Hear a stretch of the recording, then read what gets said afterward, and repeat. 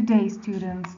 I hope you have already known some specific groups of microbiology, like we've talked about bacteria, we've talked about fungi, we've talked about algae, viruses in the soil system, and now we're going to talk about, and fauna, of course. Now we're going to talk about how does these different groups of microbiota interact among themselves and interact among each other and other groups of microbes and other organisms in the soil environment. So when we talk about microbial ecology, it's not an easy or well-defined because of the complexity of the different interactions. So one professor here defines it as a branch of biology that entirely abandoned to terminology, or the art of talking about what everybody already knows in a language that nobody understands. So this is to give you a little bit about how microbial ecology is the art of talking about what nobody really knows in a language that everybody pretends to understand. So when we talk about environment, it is a very complex system, and there are different key players that control how individuals and how different groups interact within and among themselves. So this is just an illustration, just showing you the soil with the soil particles in here, and we also have some fauna, and we have some parasites and protozoa.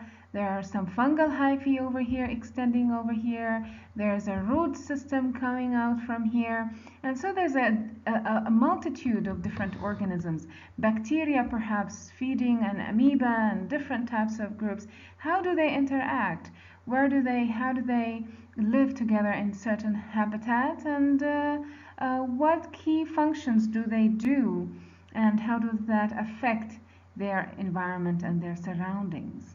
So again, here's another example where there are different arrows moving from one place to another, showing how, for example, plant material, for example, here, and they have the shoot and there's a root, and how is that linked with the other factors like bacteria, fungi, vascular or vascular mycorrhizae, nematodes, and different parts of key players do several functions.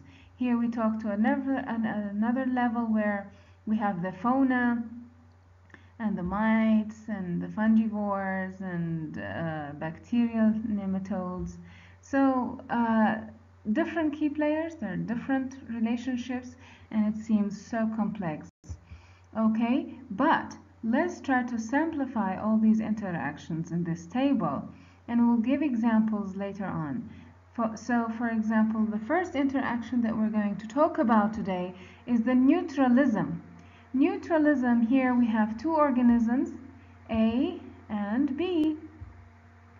And in these two organisms, if there's no interrelationship among them, if A is present, not affecting B in any way, and if B is present without affecting organism A in any way, then we tend to call this a neutralistic relationship, where there's no gain, no loss in the relationship, and we tend to give it a notion of zero, so indicating that there's no interaction between organism A and organism B.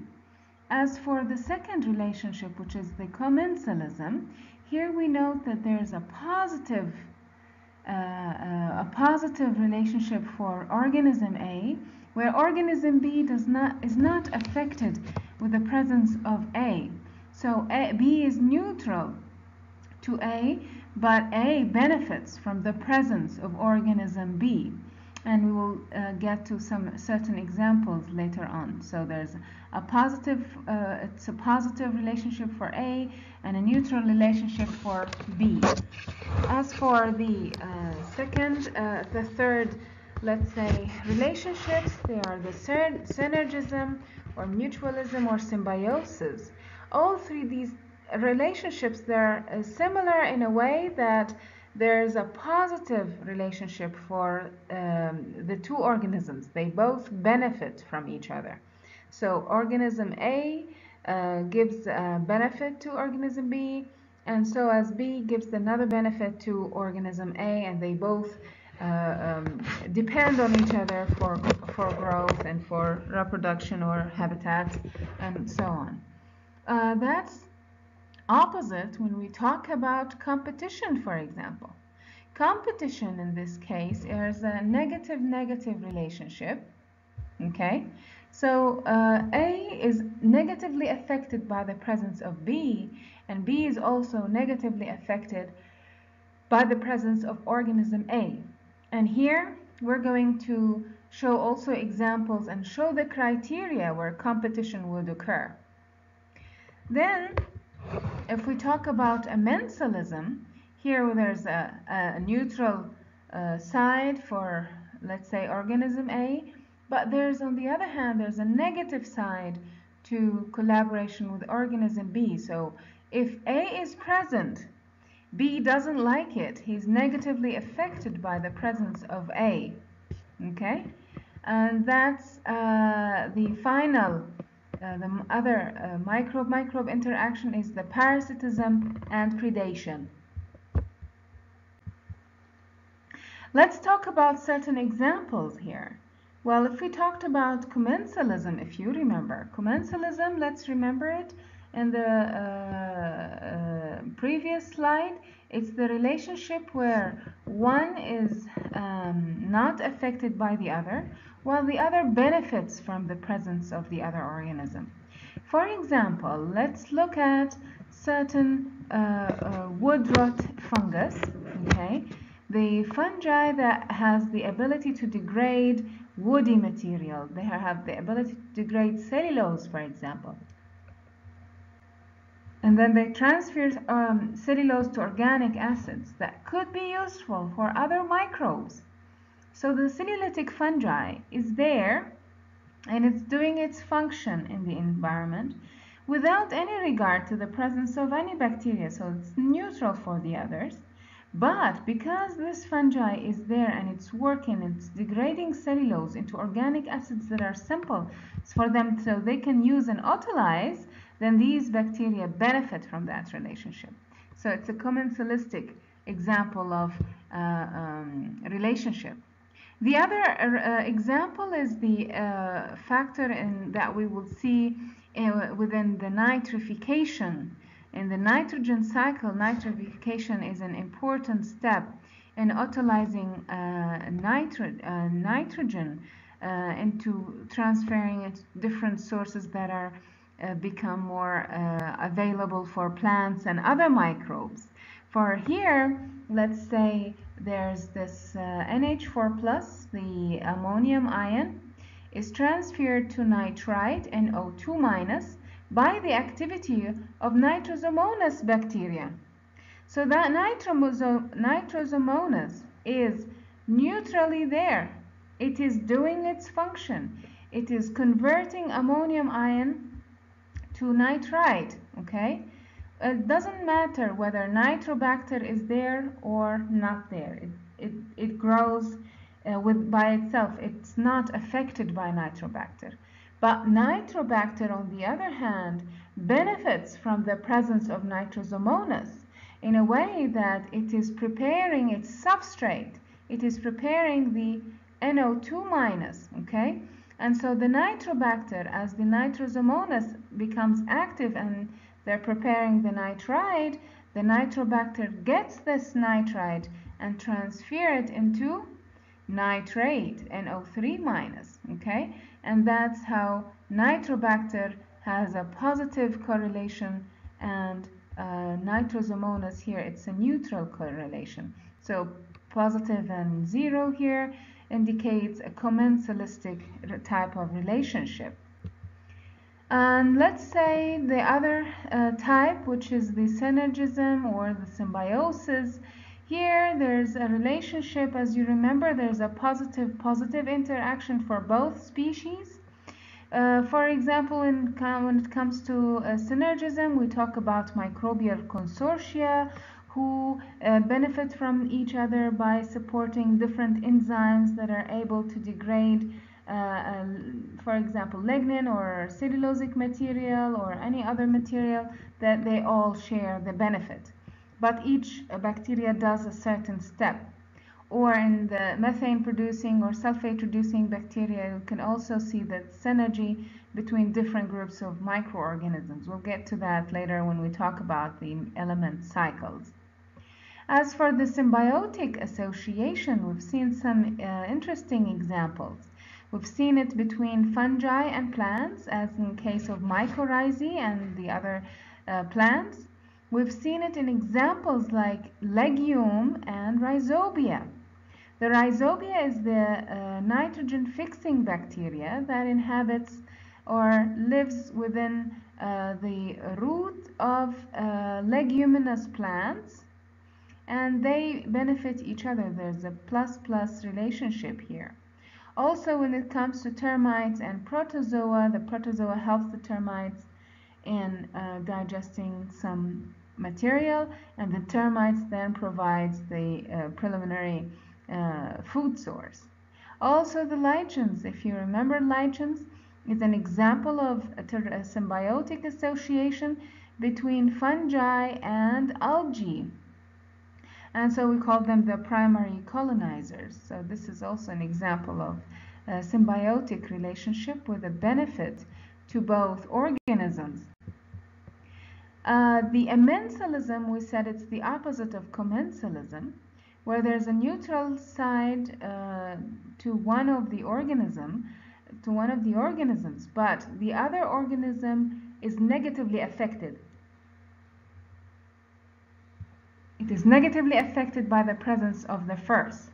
So we could see this example in terms of toxic waste products, antibiotics, and biocontrol. Those organisms who secrete antibiotics or have biocontrol, they could negatively affect the other organisms.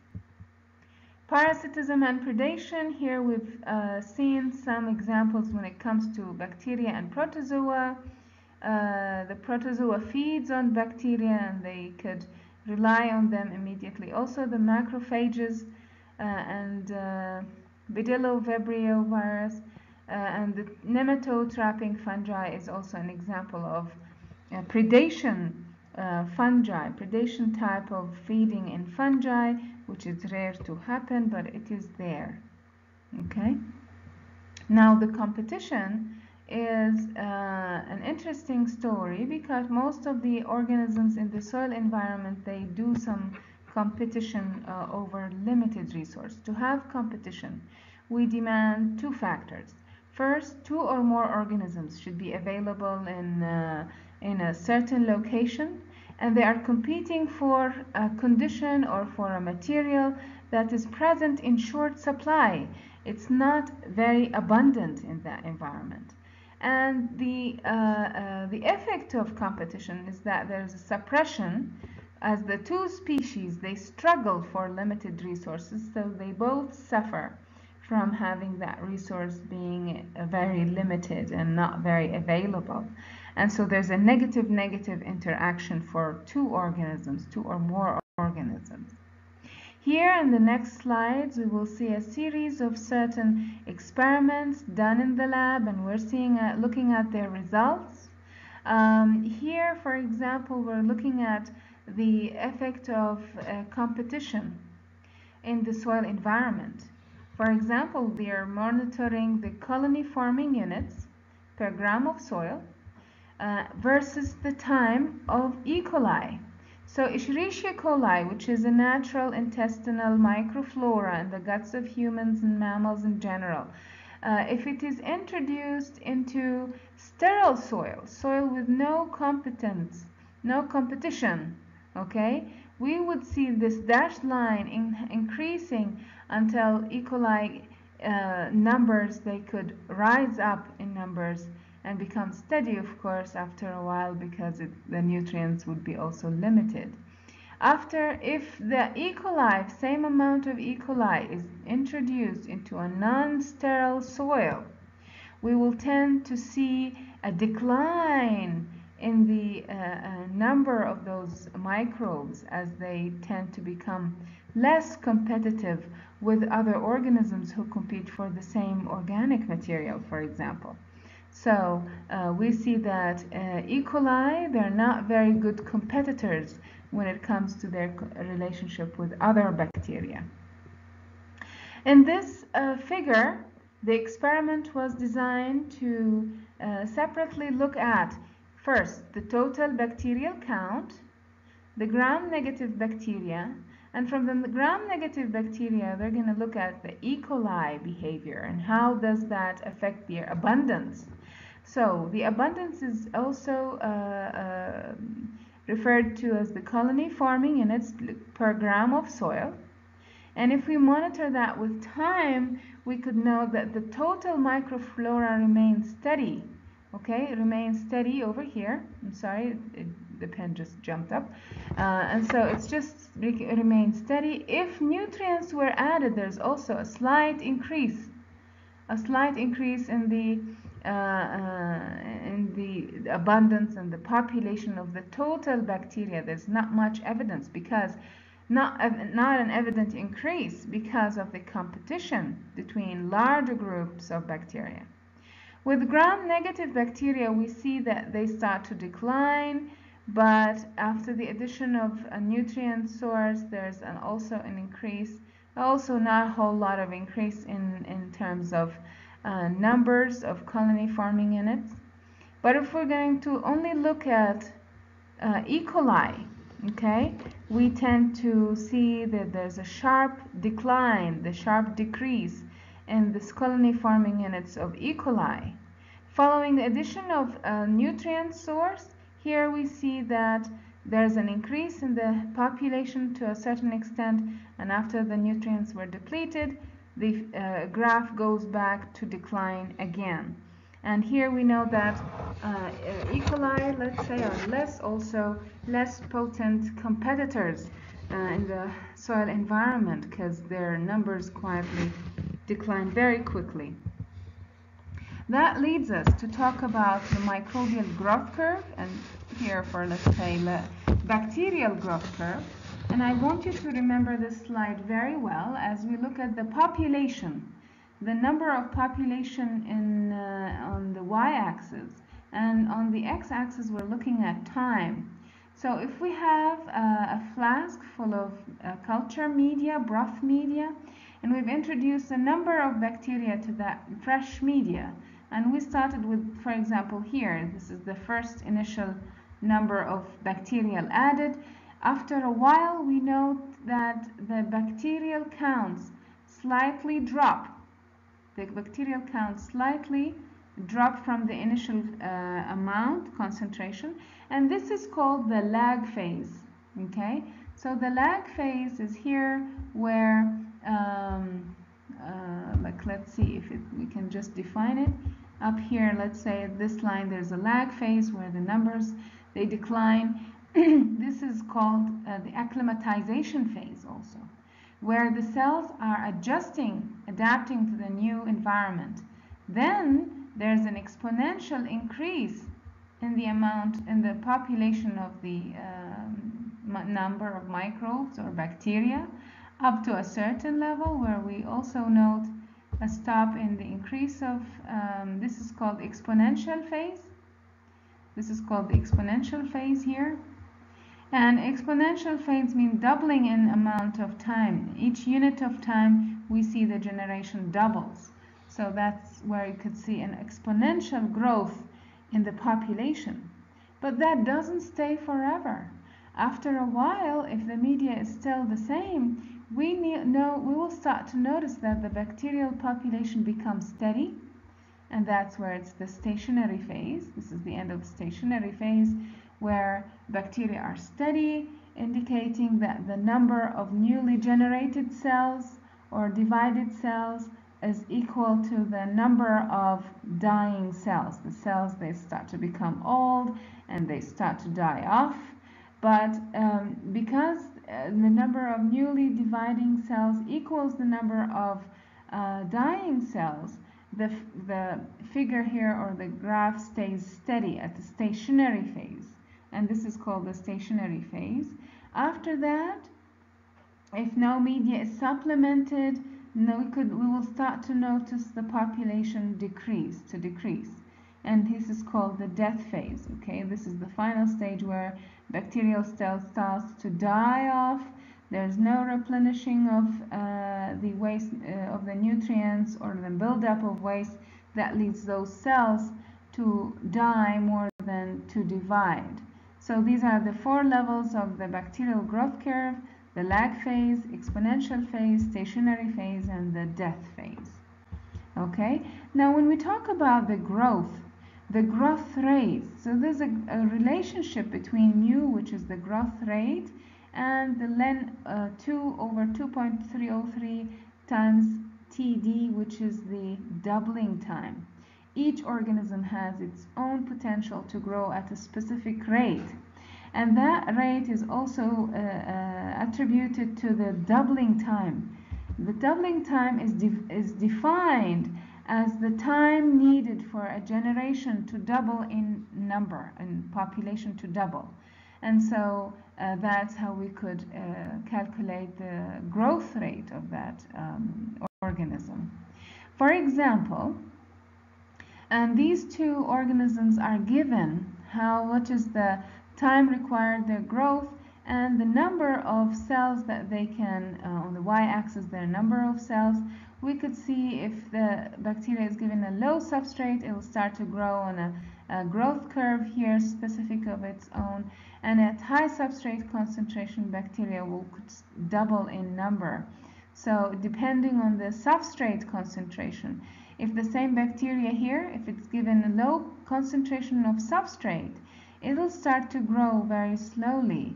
But at high substrate concentration, those bacteria could enhance the growth rate, so the growth rate will be enhanced. And so here we see that if we, again, looking at the growth rate, and then how growth rate is affected by the substrate concentration. As we note here, at low substrate concentration, the growth rate was very minimum because nutrients is needed for the microorganisms. As we increase the amount of substrate, there is a general trend of increase in the growth rate. So the growth rate increases as the substrate or the nutrients are given to that organism. But this amount of increase, we will start to notice that there's an increase in the growth rate until we could note a steady state here, a plateau, where no matter how much substrate I'm adding to that microorganism, the microorganisms grows at a specific growth rate. And here we would note that this is the new max. This is the maximum growth rate, that organisms cannot multiply, cannot grow any faster. Okay? And so here's the Ks, which we will refer to in a while as the saturation constant. So growth rate here, the growth rate is also defined as the mu max, maximum growth, multiplied by the substrate, where we could start to note that maximum growth, divided over the Ks, which is the saturation constant, plus the S, which is the substrate at which maximum growth was reached. And so to do that, so we would like to know that the maximum specific growth rate for an organism is somehow related to the specific growth rate and the substrate concentration. S is the substrate concentration. Well, the Ks here, it is defined as the saturation constant. And how can we define the saturation constant? It is the concentration, the substrate concentration at which an organism grows at half of its maximum growth rate. So if this is the maximum growth rate from here to up here, okay, up here, the halfway is about here, okay, so as they can just rely my pen here, and we can just know that the Ks, it is the substrate concentration at which mu max is reduced in half. Okay, that's how we can define mu max and Ks. And so different organisms, as we mentioned, they grow differently. So if we have two growth curves in this figure here, one is the one showing the S-shape format over here. This is strain A with the mu max over here. This is the mu max for it. And for strain B, it is correlated with the other curve. This is the other curve. And this is strain B. This is mu max for strain B. So this is mu max B, and this one here is mu max A. Okay, here is mu max B. So if we want to know what is mu max, where is the Ks for A, we need to look at mu max A, divide it in half, and now take a look at divide it in half, and then use it to draw a line on the x-axis and get the Ks, the saturation constant for A. As for mu max B, which is this point here, this point here represents mu max B. We take it in half, and then we draw the line, and this is the Ks for B, the other strain B. So each one has different types of feeding, different types of reproducing, and they are different because of also the doubling time, their ability to utilize nutrients. If we want to give, finally, if we want to give this correlation between the R-related and the K-related species, we see that strain A represents the R-related species, while strain B represents the K-related species. As for growth rate, the strain A is very rapid, while B is moderate. The substrate utilization in A is very nutrient demanding, requires high substrate in order to grow, while strain B is moderately nutrient demanding. The substrates are used less efficiently in A, okay, while the substrate diversity is usually simple. While in B, it's more efficient utilization of the carbon source or the substrate, and usually they rely on different types of sources, so the substrates are diverse, they're complex, okay? And the population dynamics and their size in strain A, we notice that there's an explosive type of growth, usually below their carrying capacity, and you note that these strains usually have frequent recolonization at a specific site. While strain B, they live at or near their carrying capacity, so they're more stable in the environment and they're more dominant in that way. So that's it for today's lecture. Thank you very much for listening.